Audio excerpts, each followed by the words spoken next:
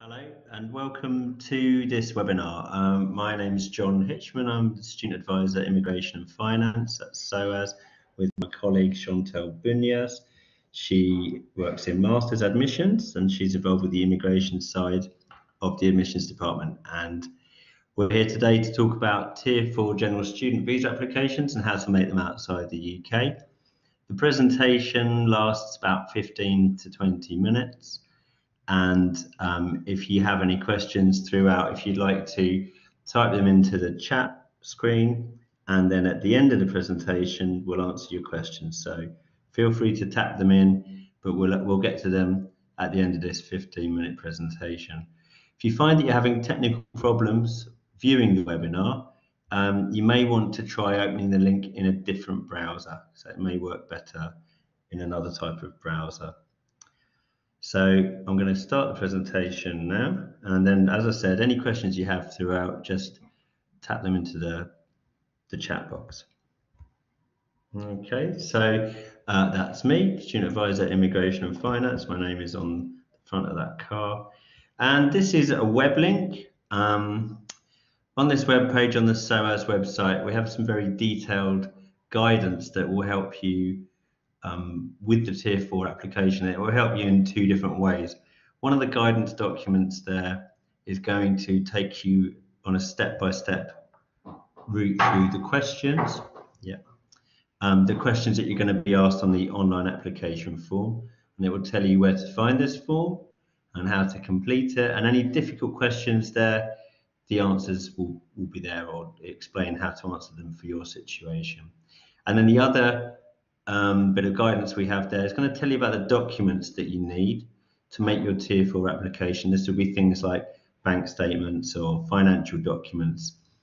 And we're going to talk about the financial requirements and those documents in quite a lot of detail in this presentation. So you can always view this presentation again. It's going to go off onto YouTube, and you'll be sent a link, but then please refer to this page for more detailed, in-depth guidance.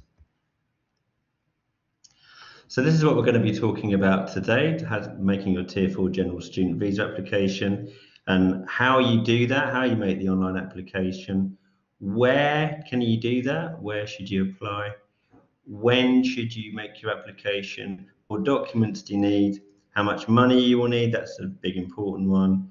We're also going to talk about whether you can bring your family or not, and then at the end, as I've said, if you have questions, please tap them into the text box throughout the presentation.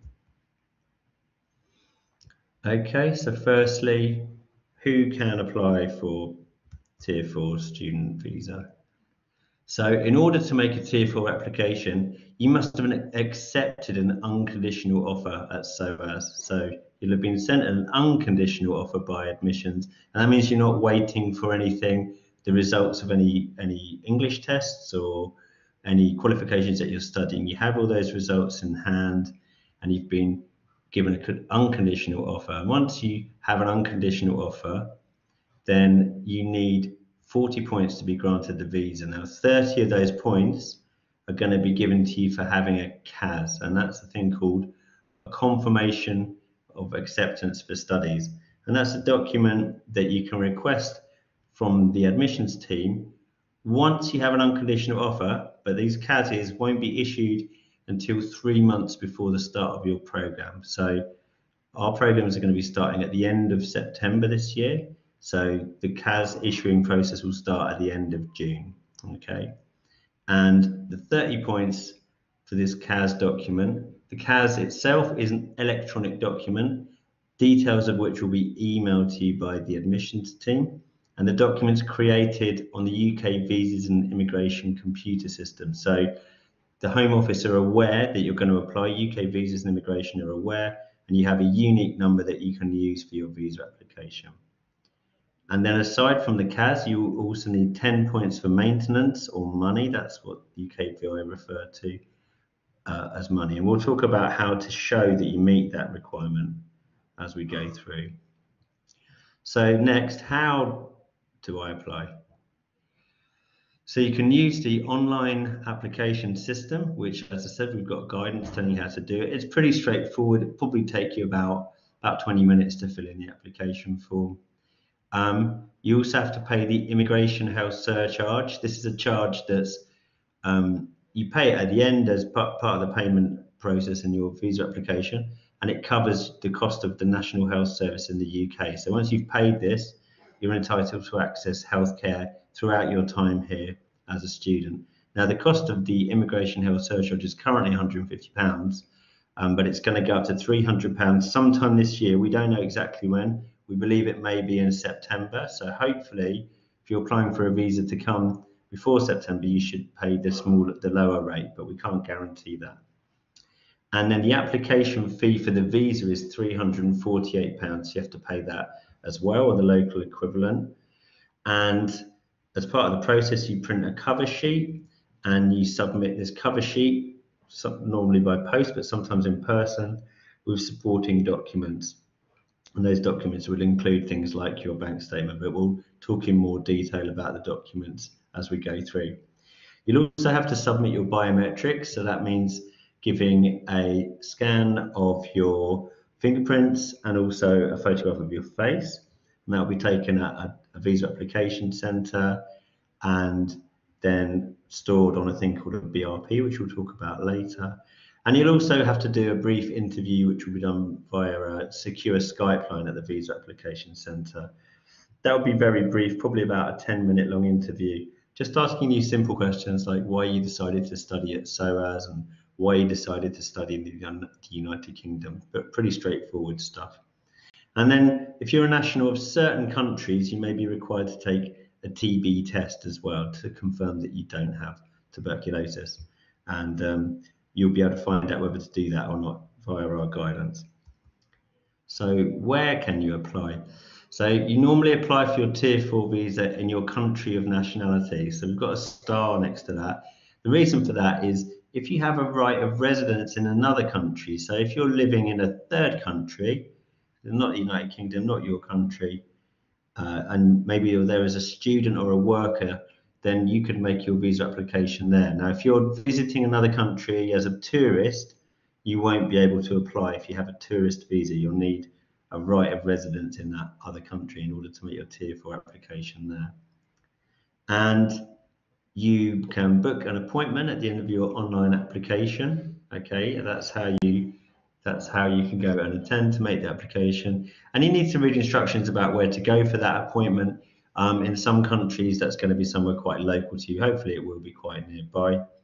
And then you give your biometrics, as I mentioned, you attend the interview, which will be done via the Skype line, and then you submit the cover sheet, the form, and supporting documents. And at some stage, which should be, turnaround time should be 15 working days for this, it can be longer than that occasionally. You will get your 30-day vignette, okay? And this is a visa that's valid for 30 days, allowing you to travel to the United Kingdom in time for your studies. Once in the UK, you have 10 days, you can go and collect your biometric residence permit, which contains your biometric information that you've given, and that visa will contain the full length of your visa for the rest of your studies in the UK. And when should you apply? So as I mentioned, you can apply up to 3 months before the start of the course, so that will be around the end of June. For most of our programs will be when you can start applying. And before you apply, there are certain things you need to think about that are very important. So firstly, you need to make sure you have all the academic documents that are listed on your CAS to say that these are documents that SOAS has used as evidence to give you an offer on the place of study, of the course of study that you're going on to. So maybe if you're doing a master's program, you sat an undergraduate degree somewhere else, so you might have the degree certificate or the transcript, something like that. You may also have an English language test that proves you can speak English to a certain level, and that will all be listed on your CAS as evidence. That it will all be a document you've already provided to SOAS, but you'll need to provide the original document again as proof to get your Tier 4 visa. You also need to make sure you meet the financial requirements and have documents that prove this, and this is something that we're going to talk about in a little bit more detail as we go through this application or webinar. And so in general, the documents you require, aside from that, would be 2 passport photos, Your passport, normally just one, but you may require to submit more than one if you have 2 valid passports. Your confirmation of acceptance for study. So this isn't a physical document, it's an electronic document, but you're going to need this email version of the CAS to hand when you fill in your visa application. Then you're going to need all the qualifications, as we mentioned, that are listed in your CAS as evidence. And then proof of English language ability if it's listed in the CAS. So that could be an IELTS test, proving that you've got a certain proficiency in English. And then you need proof of maintenance, which could be bank statements, could be something else, but we'll talk about that in a bit more detail in a minute. Now, I've mentioned at the bottom here, low risk nationals. Some people are from a country that is classified as, they describe it as a differentiation arrangement, or you're considered a low risk national. So people from these countries don't have to provide the academic and maintenance documents. Now, the guidance and the form, you're ticking boxes in the form to say that you have the academic documents and you have the money, but it's just that you're not submitting a document. So we would advise that you have those documents at home and they're all prepared and ready for action if you need them, but actually you're not going to be submitting those. Okay, so the big question really is how much money will you need to show? So if your program is longer than 8 months in duration, you're going to need to show the fees for your first year, just your first year, even if it's a 3-year, 4-year long program, and £11,385 for maintenance. Now, if your program is less than 8 months, it will be the full fees, excuse me, for the first year, plus 1,265 for each month or partial month. So if your program was 5.5 months long, you need £1,265 times 6. So the partial month, 5.5, would round it up to 6 months. If your fees are shown as paid on the CAS, so once you've paid your fees to SOAS, you could have your CAS amended to show the fees are paid. You don't need any more evidence of that. And if you're sponsored or receiving loans, then depending on how you get this sponsorship, if you're getting some sort of scholarship via SOAS, you may have that mentioned on your CAS. But if you're receiving loans or a scholarship, you're going to need a formal document to confirm that as well. And the kind of loan that you get would need to be an official government student loan from your home country. And if you are receiving loans or a scholarship, if they're not going to cover the full fees plus the amount you require, so maybe 11,385 if it's more than 8 months length of your course, then you need to show the remainder in a bank account. So any funds that you don't have from loans or scholarships, you show them in a bank account. The money could also be held in a bank account of a parent. If you're going to use a parent's account, you need to have their permission, and you need to prove your relationship to them by showing a birth certificate as well. And any funds that you show in your account or your parent's account have to be held for at least 28 days before the date that you apply for your Tier 4 application. So at least 28 days. Longer is absolutely fine. And then can you bring your family with you? Yeah, well, if you can, if you're a postgraduate student on a program of more than 1 year in length, or if you're government sponsored and on a program of longer than 6 months. And when we talk about family members or dependents, the people we're referring to are your husband, your wife, your unmarried partner, or your child under 18. Any other family members, I'm afraid you can't bring on as a Tier 4 dependent, but those people could come and visit you on a standard visitor visa. And the maintenance for dependents is slightly less. So if your program is more than 8 months, your dependent would need £7,605. That would be for each dependent. And if it was less than 8 months, they'd need £845 for each month or partial month. So that's a brief run through. As I said, there will be a link to this video again. You can watch that, get an idea of how to apply, but we also have our online guidance. And if you use all those resources, hopefully the visa application should be really straightforward. And we will see you at SOAS. So thanks for listening. And now, as I mentioned, it's time for any questions that you have. So I'm going to let Chantal answer this question from Anirag, who says, currently my offer is labelled as conditional. After the submission of the transcript of my last semester and the undergraduate certificate to SOAS, and after receiving approval from Masters Admissions, will the offer be translated into unconditional? Yes, as long as you have been awarded the grade that we mentioned in the offer letter, then we'll revise the offer and make it unconditional. Yes. From Lena. Yeah, sorry, I'm just reading it at the same time. Yeah, Lena, you said you've submitted your request for CAS. Well, we're going through them now. We are initially issuing CASs for students who start early because we have programs that start at the beginning of September, and we also have students that need to attend a processional English course. So we are prioritizing these ones first, and then we go through the CAS where the program starts on the 24th. But as John mentioned, even if you have a CAS issue and your program starts on the 24th of September, do not apply now. You have to wait until the 24th of June before you can submit your visa application. If I apply for a visa in July, June, says Shruti, if I get a visa by mid-July or end of July, then the visa is applicable for 30 days.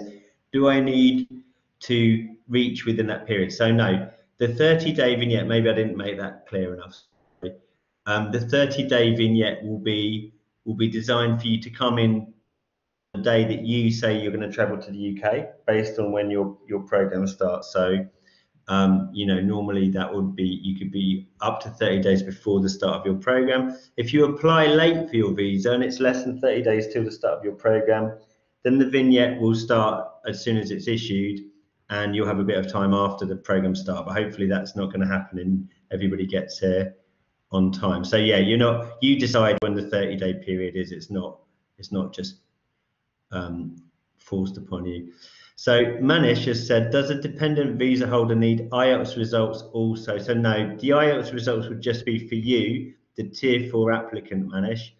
Your dependents would get a visa just by showing they meet the maintenance requirements and also by proving their relationship to you. So if they're your husband, wife, or unmarried partner of 2 years or more, you'd prove those relationships, or your child you'd provide a birth certificate and so on. Anna says, if I want to use a step-parent statement, how do I prove we are related? Well, in terms of a step-parent, they need to be your legal guardian for UK visas and immigration to accept the statement from them. So if they actually are your legal guardian, you have a document from a court that confirms that, that would be the proof that you need. Okay, otherwise, if that's not feasible, it will be a good idea to, if they're happy to do this, to ask them to transfer the money into your account now and then let it sit in your account for 28 days before you apply. Hassan has mentioned, should accommodation fees be mentioned in the CAS or application for Home Office? Unfortunately, because accommodation fees at SOAS are paid to a third party, so our halls are actually run by an organisation called Sanctuary Housing, then we can't mention any payments in the CAS. So anything you pay towards accommodation can't be deducted from your visa application. So the answer to that is no, I'm afraid. And then Hui Wing has said, when you say we need to prove the amount of money in our parents' bank account, is birth papers suitable? So yeah, a birth certificate would be fine, and also a letter from your parent to give permission for you to use their funds as well. And then we've got a question from Hannah. In order to obtain an unconditional offer from SOAS, do we need to send a hard copy of our diploma by post, or is a scan of the original sufficient? I'll let Chantal no, we don't expect hard copy because that would be too dangerous if you send it in the post and it's get lost, because you wouldn't need that for your visa application anyway. So a scan of the original document is sufficient. It has to be in color, and you send it to mastersadmissions@soas.ac.uk and it'll be fine. Thank you. Right. And Jake says, is IELTS needed if I received the required grade mentioned as a condition for my school's English exam, Chantal? I'm not sure whether that's PG, is that undergrad or postgrad? I don't know. Jake, Yeah. get back to us and let us know if you're an undergrad or postgrad student, and then we can advise you about that. And then Sarah says, do I have to take the English proficiency test if I've done the International Baccalaureate with English as my first language? Sometimes we can look at the grades that you have in the IB. So I would suggest that you send a copy of it, and then we will just assess it and then get back to you and let you know and confirm whether you need an IELTS or not. Okay, and then Rahi says, do I need to show a certain amount of money in my parents' personal bank account, even if I'm funded through the SOAS research studentship? So essentially, if you're funding from the SOAS research studentship covers your full fees and £11,385 for the first year, no, you don't. And if you, that should all be confirmed on your CAS. But if the studentship doesn't cover your full £11,385 or the full fees, then you'll need to just make up the difference with your own funds. So whatever that difference is. So Ho Chong is saying, hello John, my undergrad transcript will be issued at the beginning of July after submitting my evidence of transcript to get an unconditional offer. Will it be too late to apply for the Tier 4 visa in July or August? So no, it shouldn't be too late. As I said, the turnaround time that UKVI advertises is 15 working days. Generally, they stick to that. Occasionally, in some countries, it might take a bit longer, but essentially, if you had about a month, for most people, that should be long enough. So even if you're applying in August, you should just about hopefully have it in time to get here. But ideally, apply as soon as you're able to, really. Okay, Dina says, I'm a dual citizen living in a non-low risk country, but I only hold a low risk country passport. Can I apply with a low risk student application? So yeah, that's fine. You can use your low risk country passport if that's the passport that you travel on, I think.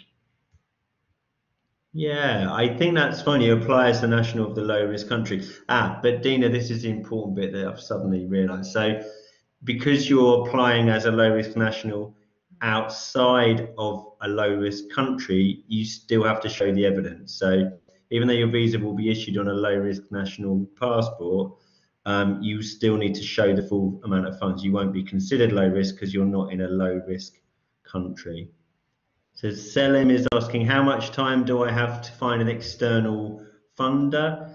I mean, again, yeah, you could be making a visa application probably right up until the end of August, Selim, and still get here in good time. If once you're getting into September, you're probably getting quite close to the wire.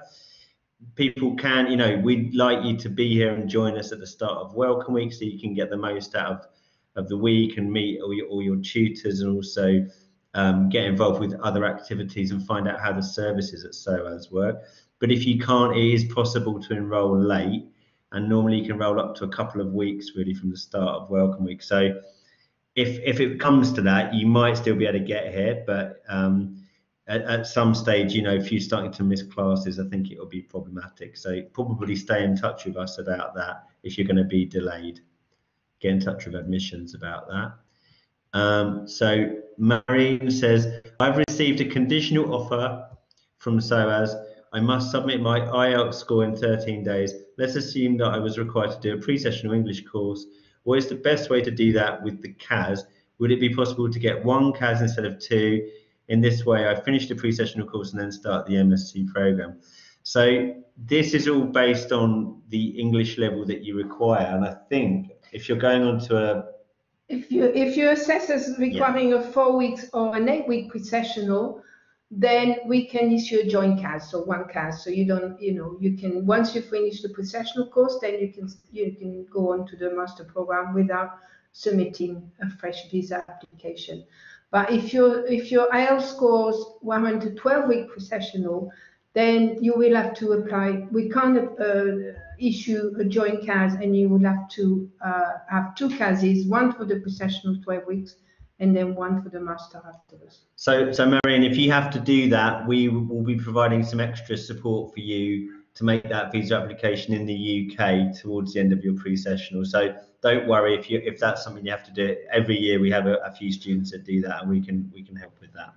So Kira is saying, if you are designated as a part-time student doing a 2-year postgrad program holding an unconditional offer, will I need to reapply for the visa during the institutional summer, or no? Or would the visa cover the full duration of the entire program even as part-time? So the visa would cover the full duration of the program as part-time.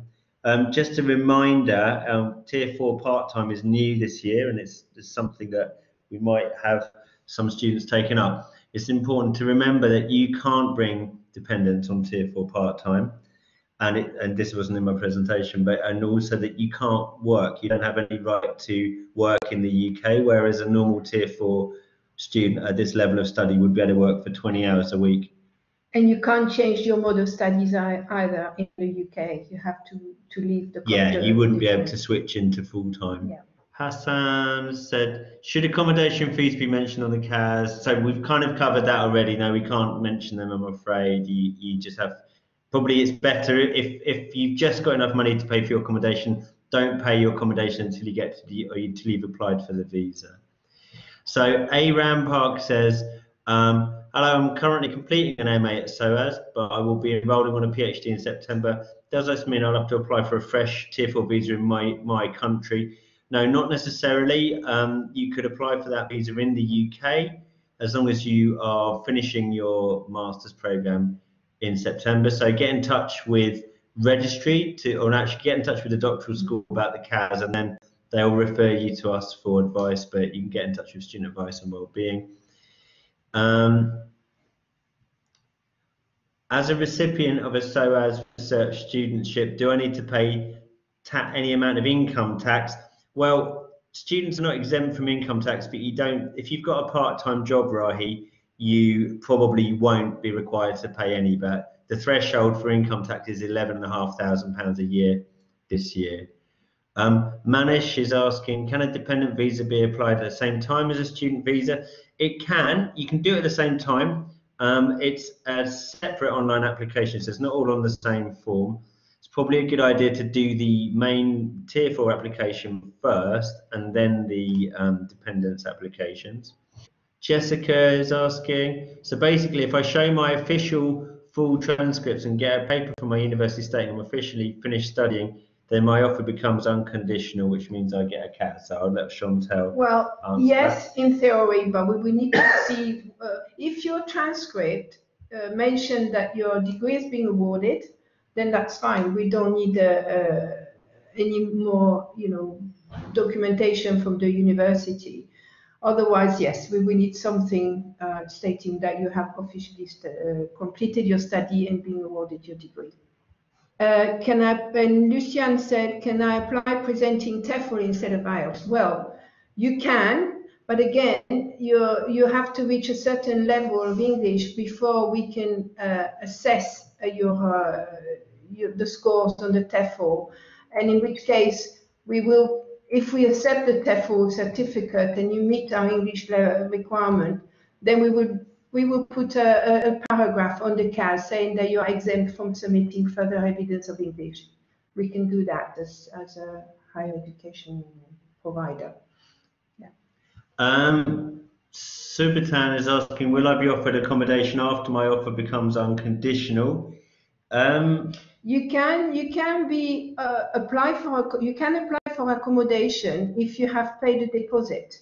And and it can be maybe, I don't know how that works, whether you put on the waiting list or not. But as long as you paid the deposit and you've accepted your offer, you can apply for accommodation even if the offer is conditional.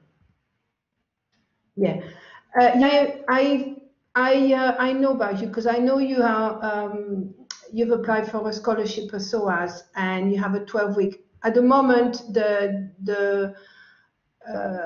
you have a 12-week pre-sessional to complete. I am not sure if that is covered by the scholarship, so you need to discuss this with the scholarship at SOAS and see what they say.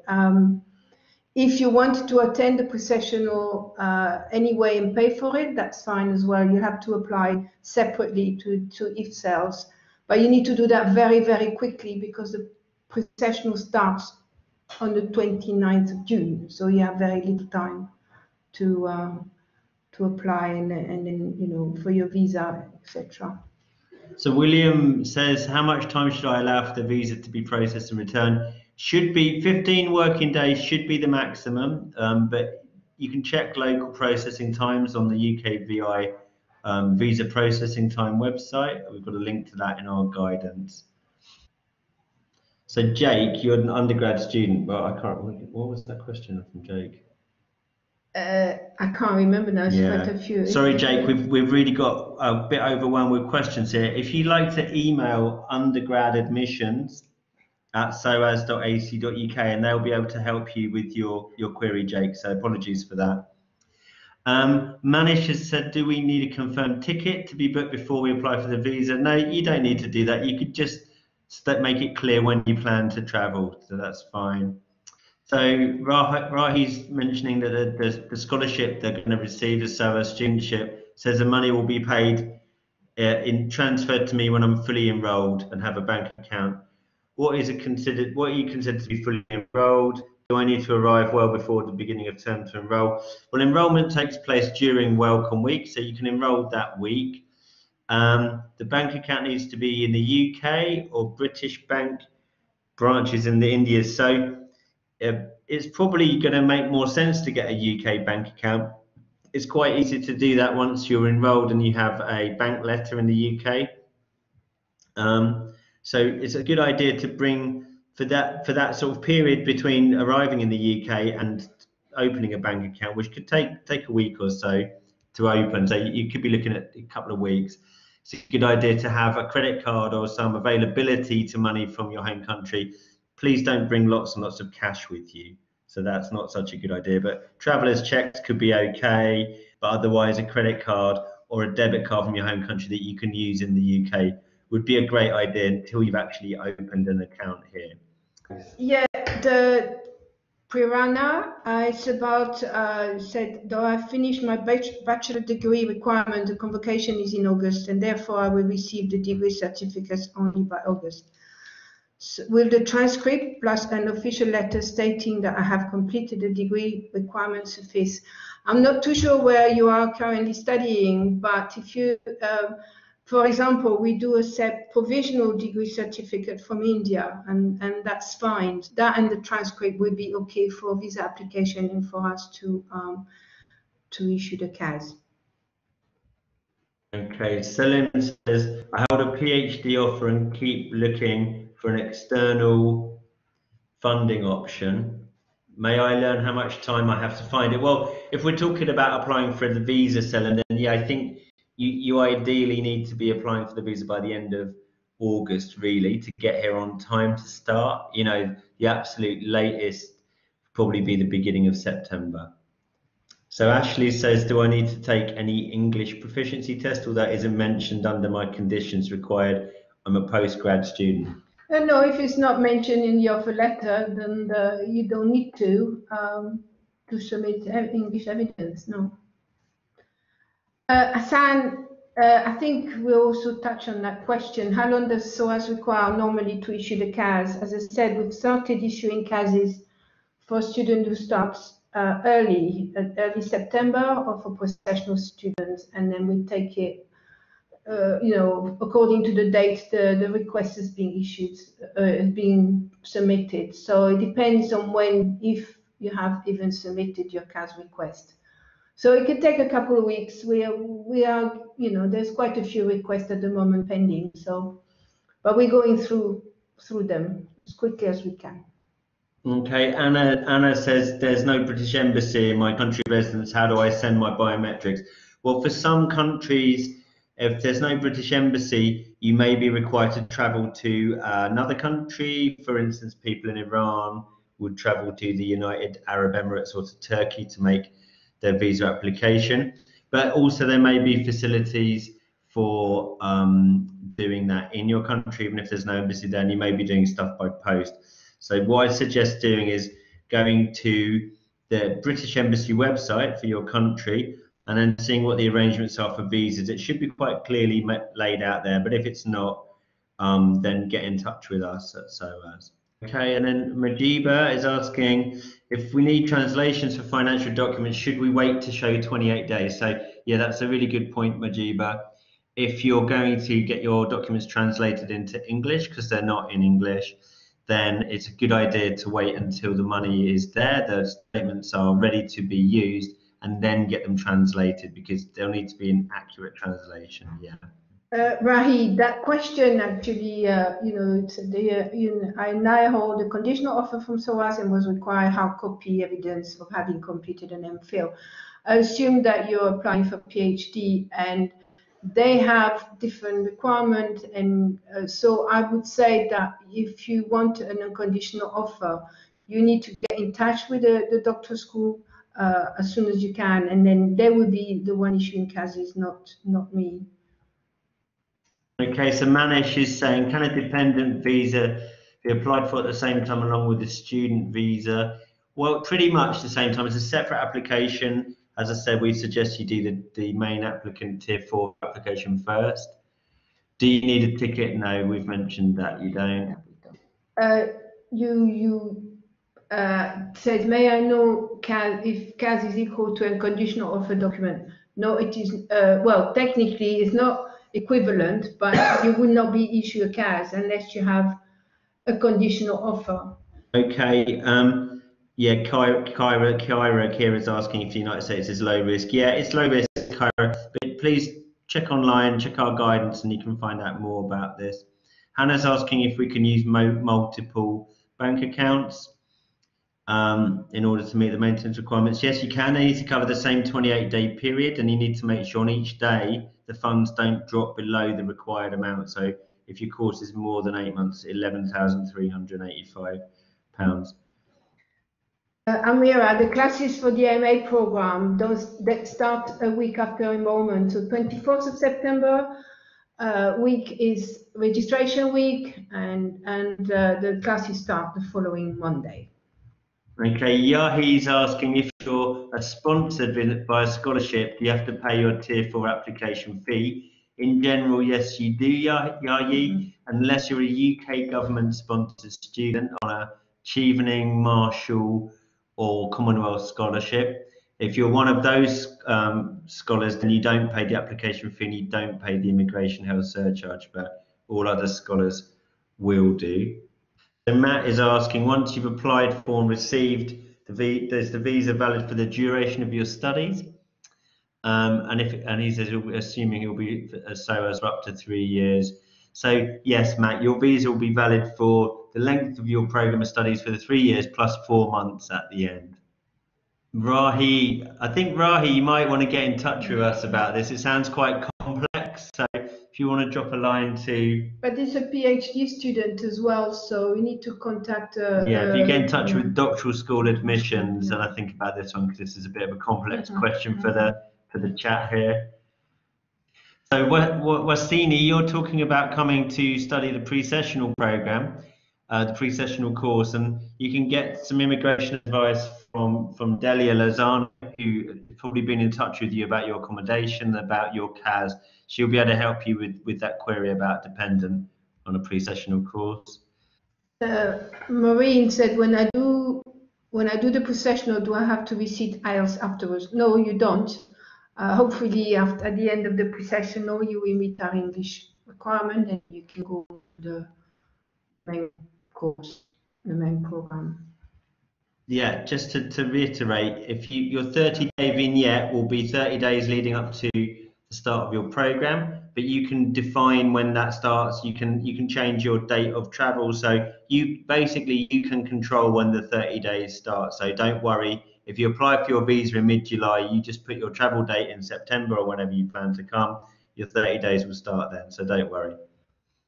And Mariam, just quickly to wrap it up. Yes, if you are going to renew your passport, it's much better to wait to request the CAS until you have your new passport issued, because if we issue a CAS with your old passport number on it, we will have to update it, amend it. So it's much better to wait until you know you have a new passport. So William is asking if the biometrics is something we do in your home country or in England. So that's something you'll do in your home country, William, if you're applying in your home country. So Dina is asking, is there a visa for someone to visit their spouse who is on a visit visa? So their spouse who is on a student visa, I mean, yeah, that would just be a visit visa. So that would be a 6-month long standard visitor visa, which you can apply for. Depending on nationality the person visiting the student is, they either have to apply at home or they can apply at the border when you turn up at the airport in the United Kingdom. So Manish has asked if him and his wife are staying with relatives in London, do you need to show maintenance fees in the bank account? Yeah, you still need to show those, I'm afraid, even if you've got somewhere to stay in London. Rahi's asking if you need to submit any medical reports apart from the TB reports. No, the TB test would be the only thing you need to submit, and that's only for people coming from countries that require that test. You can find out about that online. Darren, I'm just reading your question about you completed an MPhil in the UK a few years ago, and your course at SOAS will be an MSc. In terms of progression requirement, that might be a little difficult. So we will have to look at your application, because normally you have to go up a level, not down a level. So maybe you can email Masters Admissions about that, and then I'll look into it and answer your query directly.